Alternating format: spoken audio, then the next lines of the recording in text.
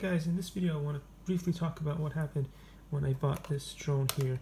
It came with a faulty battery, and as I was trying to connect it up, the cables just came right off.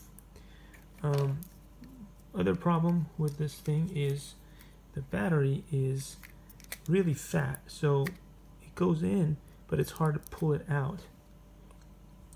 So even though I'm sure I will probably be able to find a replacement battery, this will continue to be a problem.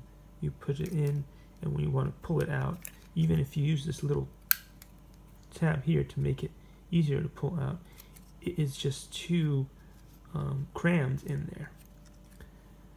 Now, unfortunately, because of that, I won't be able to fly this thing. And also, I tried putting in a different battery, and I couldn't get it to lift off.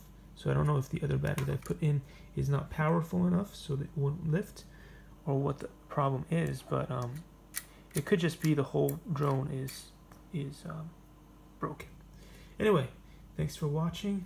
A bit disappointed, but that's what we have. See you in the next one.